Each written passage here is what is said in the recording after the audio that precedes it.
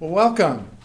My name is Bob Mong. I'm the president of UNT Dallas, and it's wonderful having you in this beautiful room, in this beautiful restored law school.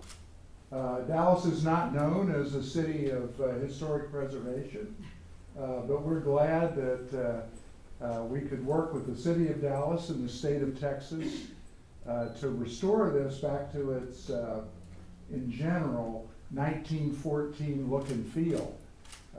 As you know, it was the seat of city government from 1914 until 1978, when the city moved over to the famous IMP building. And this is famous in its own right, and we'll talk a little bit about that tonight. Obviously, it's a Beaux-Arts architectural specimen, which is rare in Texas. But 1963 is what it's best known for. And the walls do talk. Dean Epps can testify to that. We're so glad you're here tonight. My job is simply to welcome you and to bring on Dean Epps, who will moderate this discussion with Judge Alsup. But I wanted to say something about both of our deans. Our inaugural dean, of course, was also a federal district judge, Royal Ferguson, the perfect, charismatic inaugural dean, still very active, still very much a supporter of this law school and of Dean Epps. Just a wonderful human being. We're so fortunate to be able to, we did a nationwide search with a search firm who found Dean Epps. And Dean Epps, along with a lot of you, helped guide this school to full approval. I got that right, Dean? Yes. So I like to say permanent accreditation, but she always pulls me back when I say that. But anyway, why don't we just get going on this? Dean Epps, Judge Alsup, thank you so much for being here tonight. All right. Well, thank you, President Mong. And we say permanent accreditation when we're speaking words of faith, because educational programs are never permanently accredited, but we plan to keep that accreditation, full approval forever. So just thank you all for being here. And I'm going to just give a brief overview, and I'm looking forward, I've spent some time today with Judge Alsup, looking forward to just having kind of a casual conversation about the book, to let you all at the end have opportunities to ask any questions you may have. I believe everyone here, including my prospective students, I'm always interested, and we have admitted students in the house who are lawyers of tomorrow, likely knows that Lee Harvey Oswald is the person believed to have assassinated John F. Kennedy, our president, back in November of 1963, as he rode along in his presidential motorcade past the Texas Book Depository, now houses the 6th Museum, who is a co-sponsor. We're doing these projects together, which is wonderful. And then Oswald, after killing the president, shot and killed Officer J.D. Tippit, was arrested by Dallas police. He was held in this building, initially on the 5th floor. There are still jail cells there that are preserved for historical purposes, and I always say, I'm the only law school dean that has jail cells available. So for students and faculty who misbehave, perhaps I can bring those back into operation. But we do have those on the 5th floor. He was interrogated in what is now our legal writing center, where the students go and work on legal writing projects. And then he was shot and killed by Jack Ruby right outside this building. And if everyone, you have the opportunity to go on the tour, to me that's the highlight of going through, one of the highlights of going through the exhibit space, is you see the actual place where he was shot and killed just a few feet away from us. So there's a lot of history here connected with Lee Harvey Oswald and that whole event. I'm teaching a class right now on the death penalty and the trial of Jack Ruby. That's one of my areas. And that's a trial that actually happened. And I find Judge Alsup's novel very interesting, because this is about the trial of Lee Harvey Oswald, and it poses some interesting comparisons, which I hope to ask the judge about here as we go through this discussion. But first, Judge Alsup, what inspired you to become an author? You're a legal giant, a judge, federal judge. What inspired you to become an author also? Well, let me just stick with this, this particular book.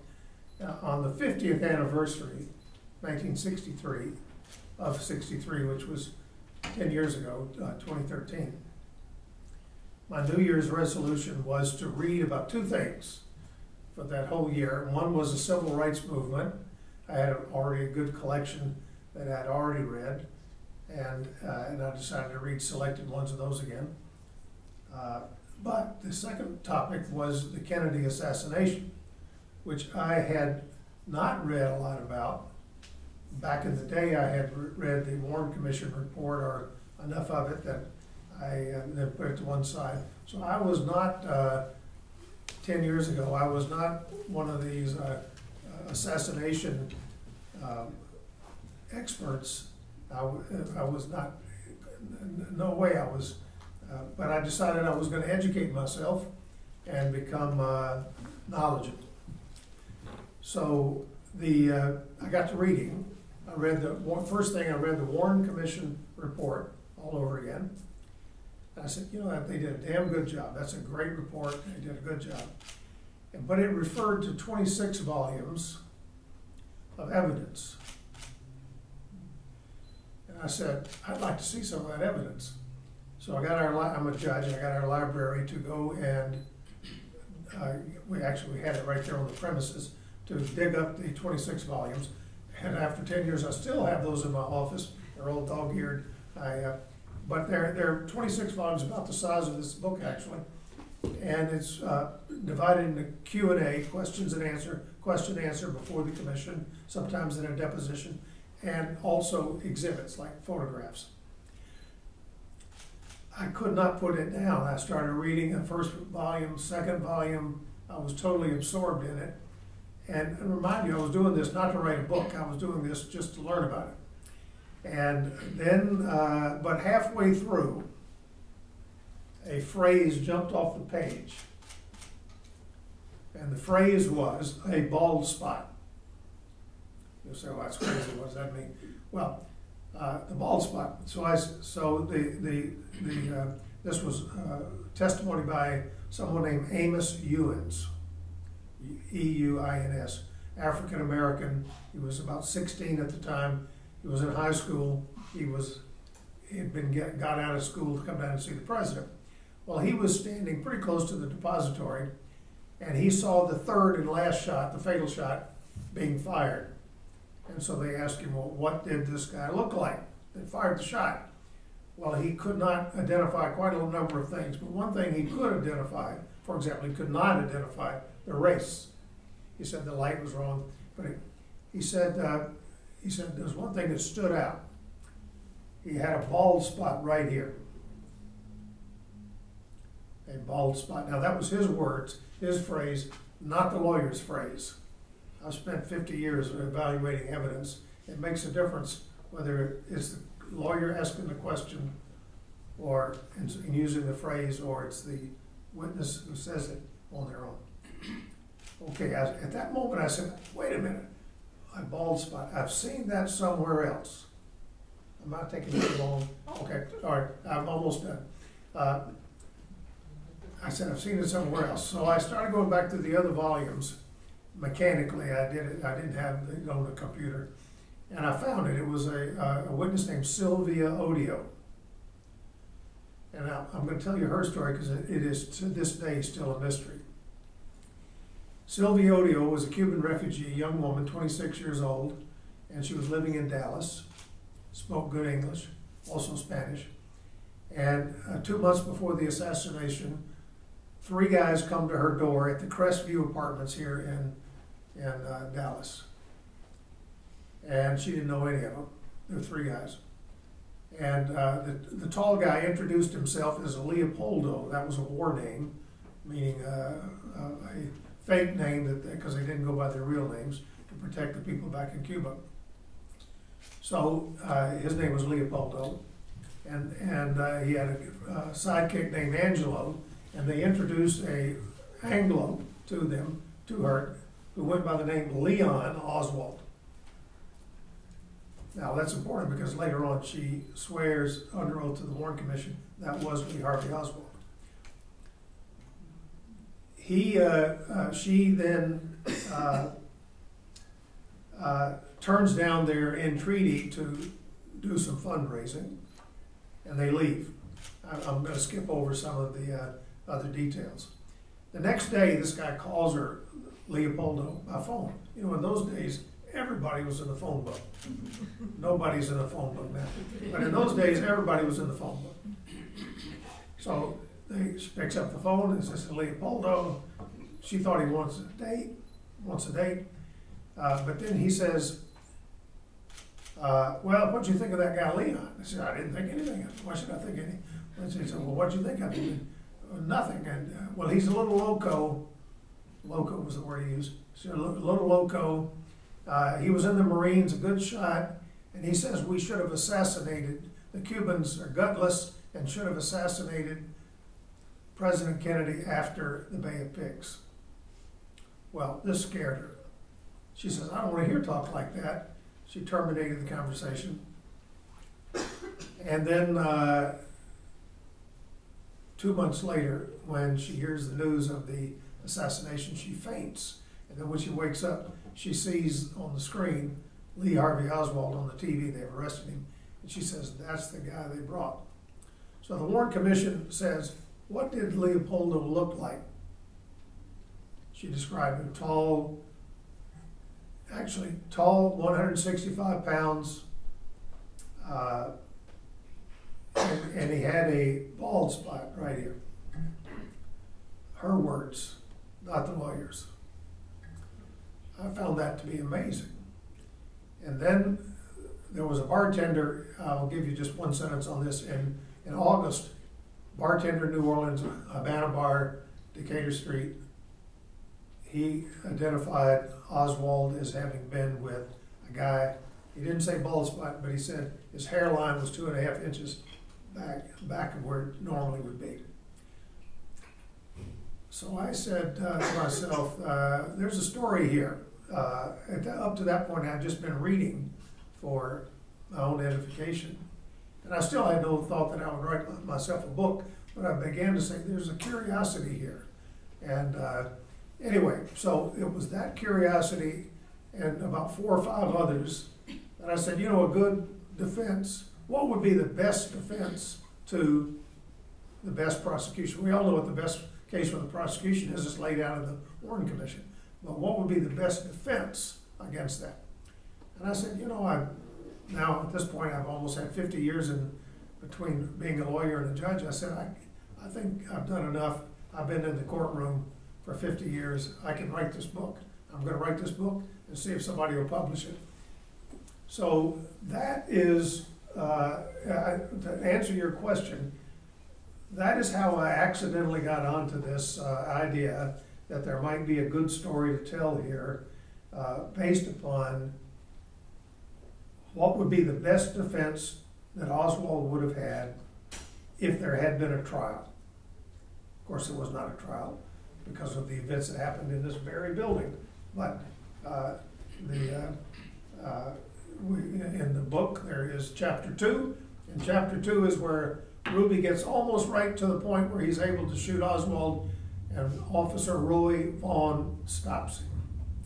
He didn't even get the chance to pull out the gun, so Ruby is not convicted of anything. Ruby goes on to rock out at the Carousel Club along with Little Lynn and all the other strippers. All right, so there we go. Such fun. Now, you talked about having read the Warren report, or a great portion of it. How long did it take you to make it through that? Oh, that's a good question. I'm doing this now for 10 years ago. I'm going to say 3 weeks. 3 weeks to get just through the Warren Commission. It's probably 600 pages. It's a long document. It would be 2.5 times this. And is that exclusive of the exhibits? Yeah, exclusive of the exhibits. Because I think you mentioned you had read that report earlier in your I had. life, before you even became a lawyer. Correct. I was in I was still in college. What inspired you back then? Because I can't imagine being a college student and voluntarily reading something that's that long, that's not connected with the I class. think I still have that thing. It was put out by the New York Times. It was a thin paper deal with tiny print, which I could not read today, anyway. But back then my eyes were better, and I read it all. I thought this was in '64. Right. I'm going to guess it was 64, 65 that I read that, and I thought I should be informed. Ah, you thought you should be informed. Yeah. Back before we could Google things and just look at Wikipedia and all of that, actually Very true, reading the very actual document. Most of my life has been no internet. The internet has been a recent diversion, but most of my life has been just books, notepads, a pencil. Okay, the good old days Good old that days, yeah. some of us remember. Yes. And you also have memories of actually when the assassination Yeah. happened and when the shooting of Oswald happened. What was the mood like in the country at that time? You know, may surprise some of the younger people. The mood in the country at that time was extremely vitriolic. And you know, we think of today as being vitriolic, and you can go on Fox News or you can go on CNN, and you see them going at each other. In Congress, it's, as Mark Twain said, we have the best Congress money can buy, and they're just terrible at going at each other. But that was true. That's been true for a large part of our nation's history. And though I will say in the 60s they did a little bit more cooperative work on some things. But when it came to civil rights, it was vitriolic as could be. And this nation was divided bitterly over, starting with the Brown versus Board decision. And then when Kennedy, I remember it, I saw the speech on TV myself. In 1962, President Kennedy decided, whenever the University of Alabama was peacefully integrated, that the nation needed a civil rights law. And against all of his advisors, he sent one up to Congress, which became the Civil Rights Act of '64. It was actually, incidentally, I don't think it would have been passed except that he was assassinated, and President Johnson said, let's enact this in his memory. So the mood of the nation was, in the South at least, I can testify to that. In Dallas, Texas, I know it was true too here, but in Mississippi it was even worse. The amount of racism, the murders that had took place, the vitriol was extreme over the issue of race. And so that was one of the themes, one of the moods that were sweeping across the country. Now there were others too. Cuba was one. The Cold War was one. Cuban Missile Crisis was another. So there were some pretty serious tensions in 1963. Well, before we turn to your novel, and I asked you a few questions about this, after having read the Warren Report and doing the research that you've done, what is your conclusion, if I can put it that way, about Oswald's involvement in the assassination? Because some question that, and again, if you use that great research tool, Google, you'll find all kinds of theories about what happened and who was on the grassy knoll and how many shots and all of that. After reading that, what is your conclusion? Well, it's reading the Warren Commission report, all of the evidence that was in those 26 volumes, some of what was in the Select Committee in the 70s, and then I did read about 30 other books that others had written.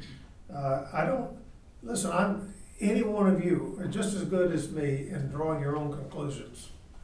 So you can read this all and come to your own conclusions. You can go on the internet, subscribe to all the conspiracy theories you want. You know, your opinion is just as good as mine.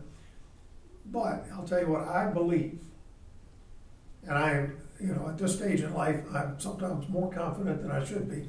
There is no doubt in my mind that Lee Harvey Oswald fired all 3 shots. There were only 3. There were 3 shots. They all came from that window in the depository. The first one missed. I'll come back to that in a minute, why it might have missed. The second one hit President Kennedy just below the neck and the upper back. He would have survived that one. And that one went on through and hit Governor Connolly. So that was the so-called magic bullet that was in the movie JFK. It wasn't magic, it was a straight line. It was simple geometry. The simplest of simple geometry, a straight line. The third bullet was the fatal bullet. That's the one that framed 313 of the Zapruder film and is sickening to watch even today, where President Kennedy lost his life. Those were the 3 shots. There weren't any other. There were no other. You know, some people say there were 4 shots. Some people say there was somebody on the Dow Tex building. No, that's just baloney. That is not the way. The 3 shots. Most people in the Dealey Plaza, the vast majority, heard 3 shots. 3 bullet shells were found at the window. It was Oswald's gun. It was Oswald, his pistol, who shot Officer Tippett. The proof was overwhelming that Oswald was guilty and that he pulled the trigger. Now, having said that, I've spent 50 years, almost, maybe it's 49, evaluating evidence, transcripts as a lawyer, now 23 years as a judge. And I say, any of you could do your own evaluation. So I'm not the only person who can do this, but I feel strongly that no one else pulled those triggers. But I do think this, having read that guy Leopoldo, who was never found again, I do believe he existed, and I believe that Sylvia Odio was entirely credible, and that he had something to do with possibly encouraging Oswald in some way we don't know. They never found that guy, Leopoldo, again, to this day. So I think maybe Leopoldo or someone encouraged Oswald. Exactly how, I don't know. He wanted very much to get into Cuba. And it could be that someone held out a ticket to Cuba as a way to, if he were to assassinate. Remember then, President Kennedy had been trying to kill Castro. This is quite clear. This is not something that is conspiracy theory. This is all documented. And Castro knew that because Castro himself made a speech about it and how it was a dangerous precedent. So it is conceivable that Castro had people out there trying to do the same thing to President Kennedy. So that is my conclusion as to what actually happened. But in the story, it's a little different. What I tried to do was to say, okay, if Oswald knew everything that we now know, well, no, it's not even that much. If he knew everything that was in the Warren Commission report, what defense could he have invented, even if it was a total lie, that would have been corroborated by the Warren Commission report? And there's a pretty good defense. Some of my friends who are defense lawyers say there's reasonable doubt. They've read this. They say there's reasonable doubt. And it's pretty good. The defense admits almost everything. Not everything, but almost everything. And then only disagrees on a few critical points that swing the whole story the other way. Now, I would tell you what the answer is, if you, but I want you to read the books while I'm Well, has everybody purchased their book already? Because I'm about to have the judge tell us a little bit about the story, as much as you're comfortable Sure. disclosing. But first, your experience as a trial lawyer, because part of that, I mean, it's clear in this book that you had that experience from being a trial lawyer and being a judge. How many trials did you? Well, and trials that actually went all the way through. I think I counted up 17 whenever I was applying for this judge. So 17 in 20-something years. It's not even one a year, but it's more than most lawyers, Mm-hmm. even in my day, had. And now as a judge, I probably had, I don't know, I'm going to guess between 150 and 180 trials as a judge. Most of those jury trials, but not necessarily. Some of them would have been bench trials. Okay. Well, I'm going to just throw it open to you. But, and actually a question just came to my mind when you mentioned the jury, because I noticed in your novel, the jury's not mentioned, and the whole voir dire and picking of the jury and that part, and then at the end, of course, we know the jury deliberates and they make a decision and all that. Those really aren't, they're not there. They're not there. And I'm You don't interested in that want as it, you're they're not talking there. about your book. I went through more than 100 drafts of this. I wanted to get it just right. But when I got to my first draft that I thought was publishable, it was longer than this. And it did have the voir dire of the jury and jury selection. And then I had to trim it down by about 20%. So a lot of good scenes went on the cutting room floor, including all of the stuff with the, and all the even rendering the verdict. You know, at the end, you only learn about the verdict through the epilogue. I cut out all of that. I cut out some plots. I cut out some minor characters that we really didn't need. And for those of you who've ever written a book, you know how hard that is to do. Because by this point they're your friends, and you love those. You love those scenes, but I cut them out. So that's the answer there. Oh, okay. Because otherwise, no publisher's going to want to look at it. Well, it would only be lawyers like me that found voir dire entertaining. I'm It sure it would be very, extremely important. it's Extremely important. That. And you had lawyers. A couple of things are interesting about the legal team. So on both sides, to me as a woman of color, when I did some reading on the Jack Ruby trial, same kind of time frame, but it was very white and very male. Say all white and all male in terms of the lawyers. And you had a woman on both sides, prosecution and defense, and you had a woman of color involved. What led you to make those kinds of choices? Well, all right. First, Henry Wade, who was a real person, is in the story. He was a white guy. Bill Alexander was his deputy. He was a white guy. And then my chief protagonist, who is fictional, Abe Summer, he was a white guy. So to that extent, it's representative of what you're saying. But each side had a junior lawyer, both women, and on the federal side it was a young Hispanic woman.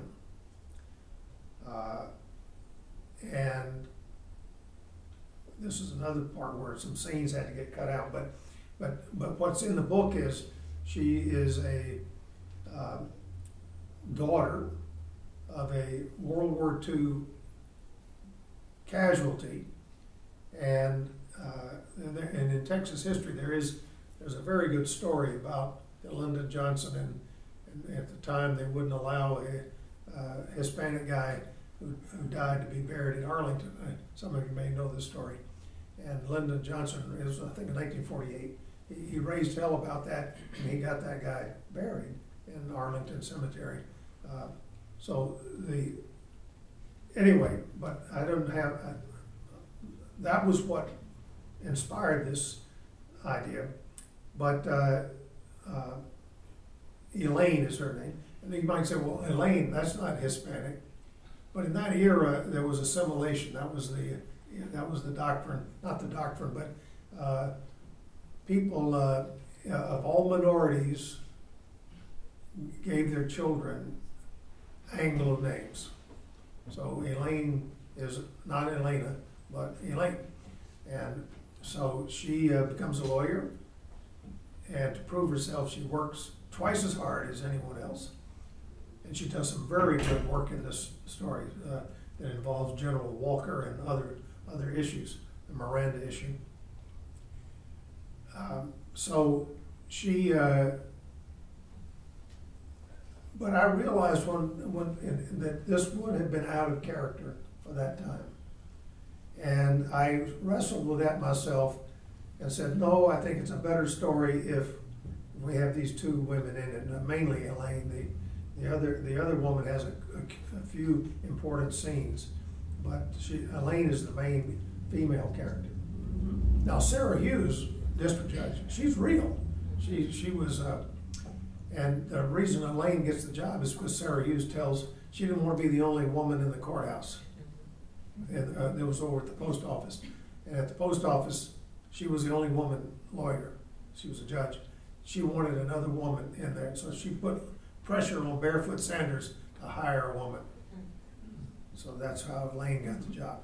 And so you have a mixture of the real names and real people who are involved doing things that they didn't really do, because this is a novel, but they're still connecting with Texas history. Barefoot Sanders, Sarah T. Hughes, all very interesting. And also just the whole issue of Percy Foreman, who was another Texas legal giant who ends up being the lawyer representing Oswald, who has this dilemma about how to deal with a witness is African American who he's going to call, and how to deal with that in an environment where basically the courthouse had been segregated up until the time this trial began, and they mixed everything up. Tell us a bit about that. Yeah, this was another hard one to write because I have no doubt it would have been a real issue at the time. Well, first, Percy Foreman, those of you who are about my age or within 10 years will remember Percy. He was a tremendous lawyer from Houston. He tried cases all over Texas, all over the United States, not all over, but he wound up representing the guy who killed Martin Luther King, James Earl, I've forgotten his name now, Ray, I believe. And he was a famous death penalty murder case lawyer in Texas.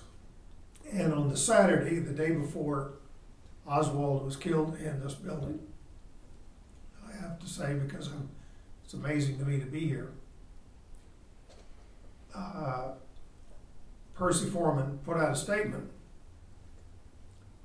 to the press to this effect. He said, if anyone ever needed me as their lawyer, it's Lee Harvey Oswald. The next day, Oswald was killed. But in my story, Oswald lives. He's not, Oswald never even knows that Ruby was going to try to kill him. And so Percy Foreman gets the job. Okay, now going to that other scene, now we're in the middle of the trial. And it's the trial, the defense team is Percy and Karen, young graduate from University of Texas. I would have had your school in there if it had existed then. Well, you didn't exist then. So he says to, Amos Ewins is the witness. He's a 16-year-old African-American kid who, I think I mentioned him earlier, went down to see the president. Everyone got let out of school if they said they were going to go see the president. And he is the one who saw the bald spot. So the prosecution is not going to call him because he can't identify anything but a bald spot. But the bald spot ties in with Sylvia Odio, and the defense is going to be presented. And so he says to Karen, I want you to go and see the mom and dad. And we got an all-white jury, and they had desegregated the public seating because people were coming from all over the world, and the city fathers knew it would look terrible if. Now the jury pool had already been, was already fixed, and it was by tradition all white, so they can't do anything about the jury, but they could do something about the public seating. So he didn't like the idea that Amos Ewens would be sitting on the stand and there would be his mom in the traditionally white part of the gallery. Think about how awful that is that we don't have that problem today, but in that era that would have been a big problem. And because he says to Karen, somebody on that jury is going to resent it. And we are talking about our only chance is a holdout. We need one person to hold out. We're talking about the death penalty. So I want you to go to, talking to Karen, I want you to go to see the parents and try to talk them into not coming on the day Amos testifies.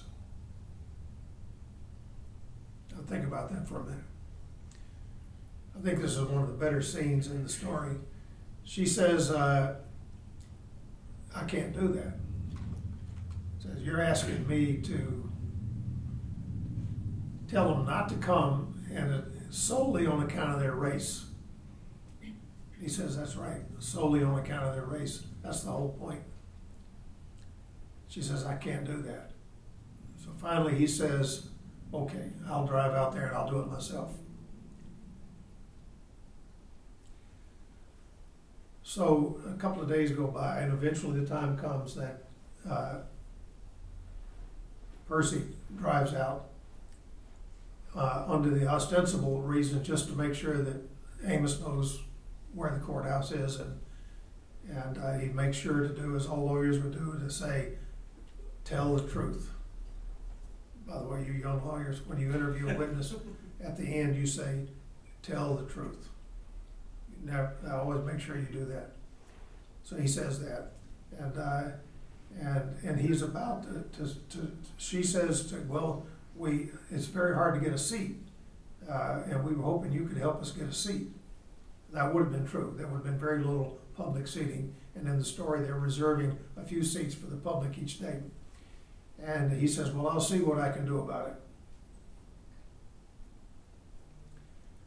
Well, thinking at the time that he's just going to tell her he can't get a seat. And she suspects that that's what the answer is going to be.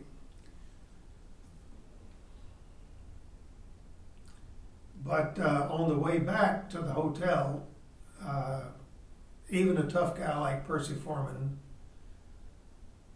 is overcome by a feeling of what the humans had been able to do despite great obstacles. And he decides that Karen was right, and he calls Robert Oswald, who's the brother of Lee Harvey Oswald, and he says to, could you give up your seat for about 30 minutes for a witness? And Robert says, of course. So he then calls Mrs. Ewens back and says, okay, we have a seat for you. And then he pours himself another drink in the hotel room, saying somehow we'll muddle through this. Now, any of you who've ever been a trial lawyer, that scene is a pretty dramatic scene. And I would say most lawyers don't have one that dramatic. But as a trial lawyer, you do have some scenes where you have tough issues like that. And you get to the end of the day and you say, I don't know, somehow we will muddle through. And you pour yourself another drink and go to bed. Being a trial lawyer is a hard, hard job. So I tried to portray that. I think it's a good scene. I think it's a good scene. And Well, And true to that era, true to that era. my last comment will be, before we open this up for questions from the audience, is one of the things I really enjoyed about this, and I'm speaking to our future lawyers here, is the civility between the council that you built into this story. They all, on both sides, respected each other and treated each other with civility and were appropriate in court, and no, like little digs at each other and those kind of things. They were advocates for their side, zealous advocates, but they respected each other. And for me, that contrast with Jack Ruby's trial, where I really got the sense that Henry Wade and Alexander and Melvin Belli and Joe Thomas, they just didn't like each other, and that came across in what was presented and even how they related to the court. So thank you for that, and lesson on civility for future law students. Judges like to see that, don't they, Your Honor? Can I comment on that? Yes, not only we like to see that, but what I wanted to, had several agendas here, but one was to show the best defense against the best offense, based on true facts, not based on wild conspiracy theories, but based on what's in the Warren Commission reports and evidence. But another one was to have a courtroom thriller. It's I think the scenes of the cross-examination of and the direct and the cross of Lee Harvey Oswald, that's what we never got to hear. But this is, I think it's good. I think it's good. So I wanted a courtroom thriller, but I also wanted to teach the public how good lawyers, and I mean good lawyers, the top 10%, how good lawyers try cases and prepare cases. Yeah, it's easy to be a nasty lawyer, flamboyant, but that is not what good lawyers will do. I've seen plenty of the good lawyers, I've seen plenty of the bad lawyers. The good lawyers perform the way that the lawyers perform in this book. So that is the plug for the book, okay? Get that and read about the cross-examinations. It's a high point in my view as well. At this time, we're going to open this up for questions from the audience, and we have pieces of paper somewhere back there for you to write your question upon and bring it up. We have someone set that's ready to do that, and we will address those questions. While they're doing that, can I collect a question? Can I read one section? Oh, by all means. Okay, I want to read. This is not going to give away the ending, but can I read to you 90 seconds?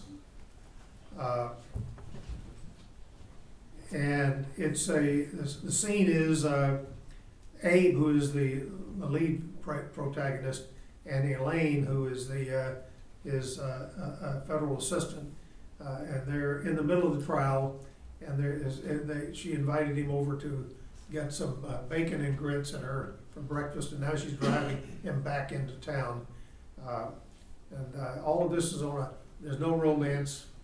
I've decided I was not a romance writer, so there's no romance in this book.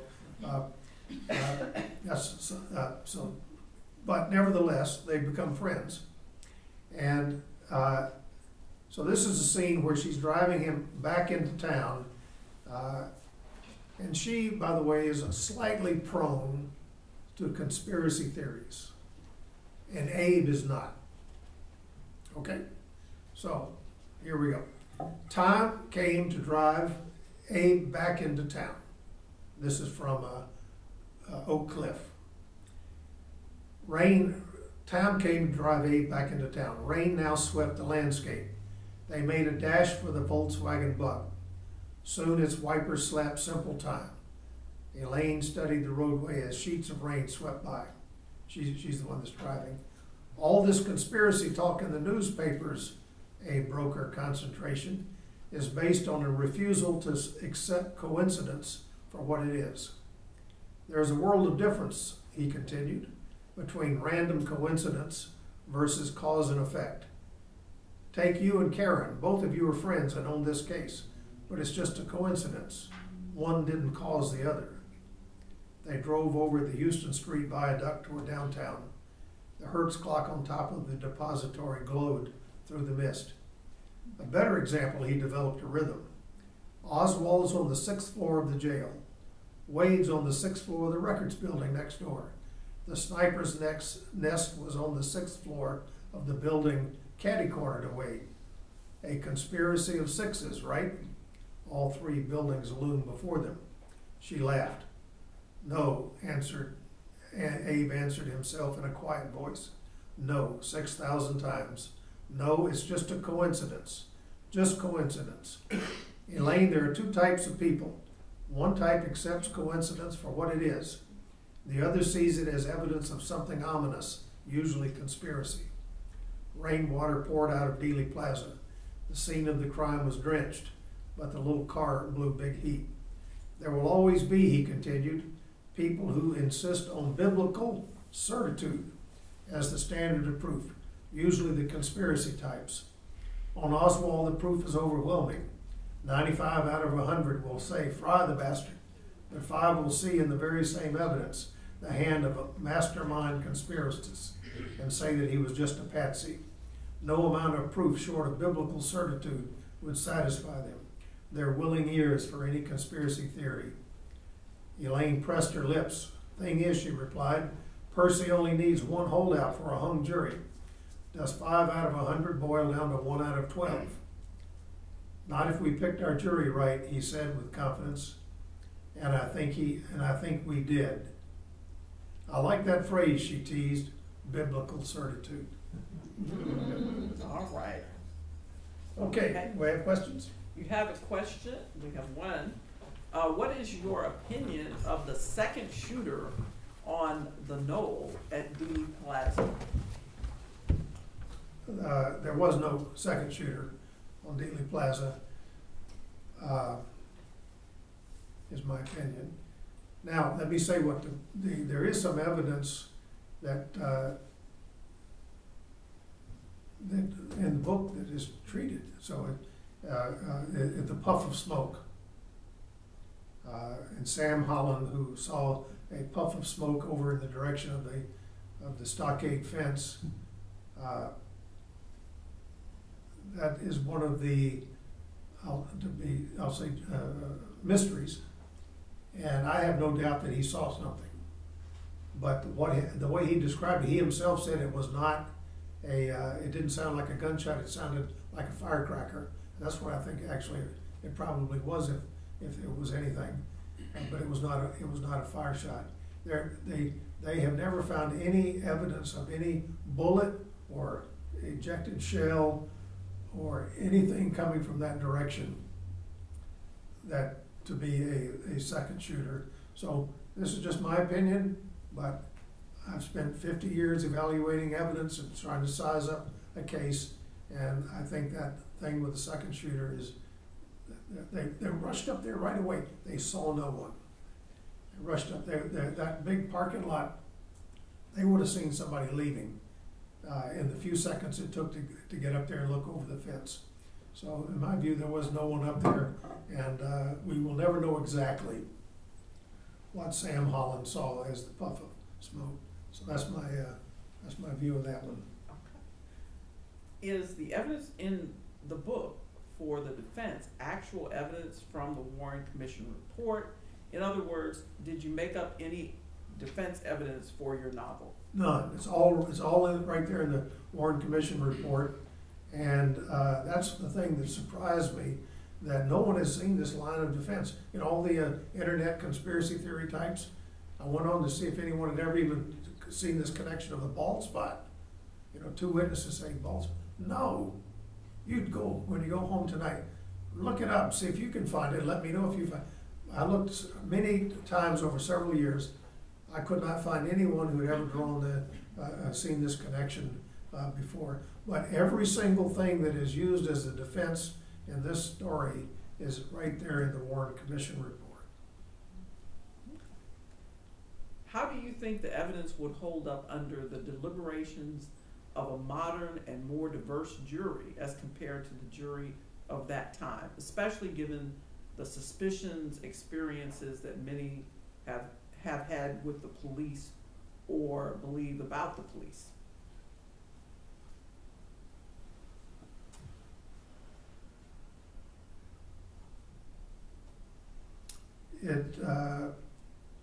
well, that's where jury selection and the chapter I had to omit become very important.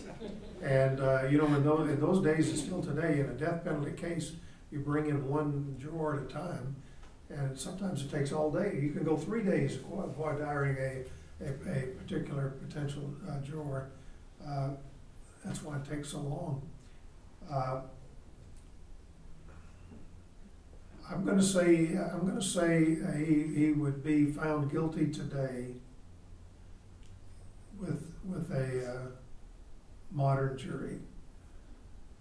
And you would have to weed out the people who are conspiracy types, and that would be perfectly legal. That's nothing wrong with that. In my experience, you know, what was that? Something about racial diversity. Mm-hmm. In my experience, the black people on the juries and the white people, Hispanics, Asians, they tend to see the evidence the same way. I don't think there is a new cult that would say, oh, I belong to a certain race, oh, I hate the cops, oh, therefore I'm going to vote to acquit. I mean, there are a few people but those people can legitimately be excluded from jury serving on a jury. Most people of all races, and I picked a lot of juries, are not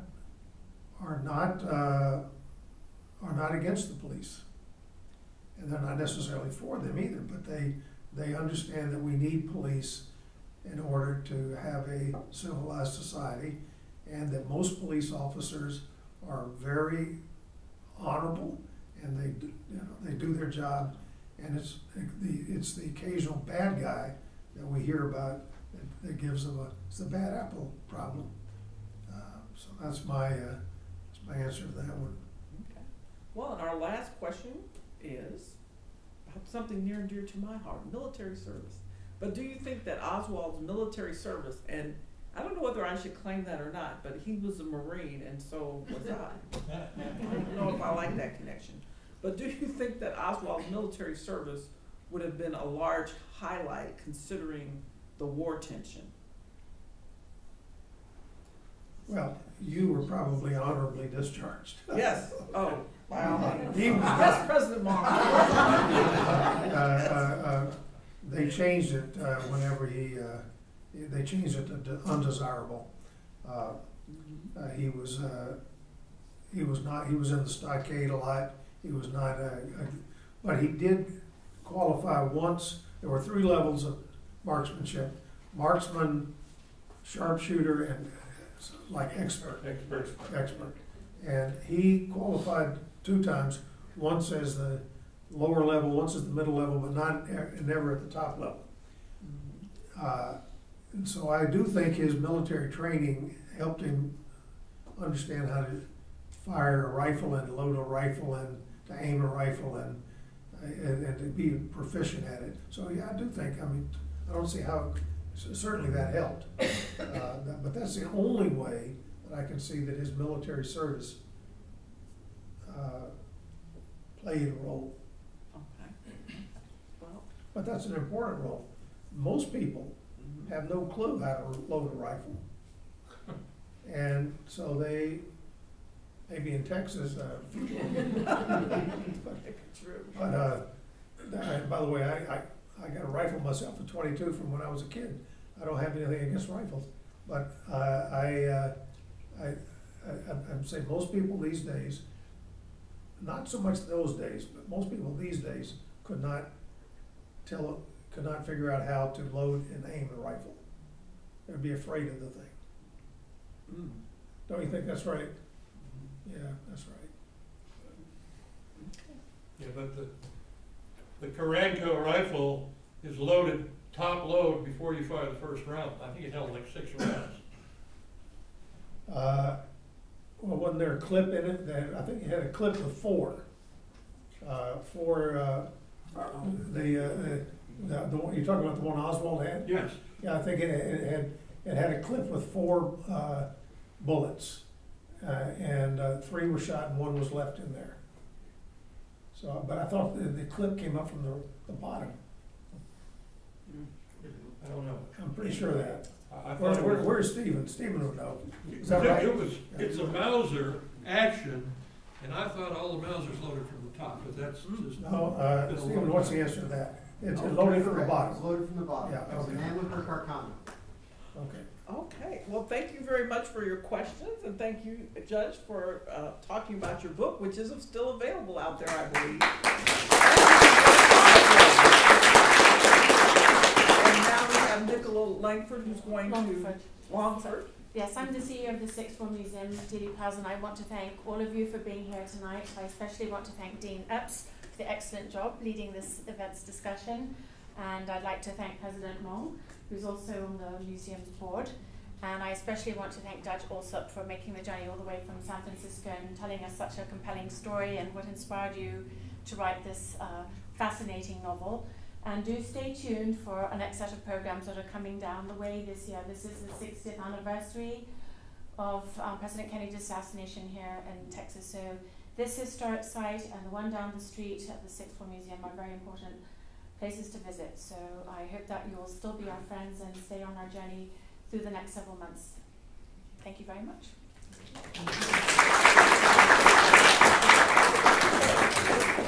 I want to be the first to get my book autographed, so I want to stay in the line. Story and what inspired you to write this fascinating novel.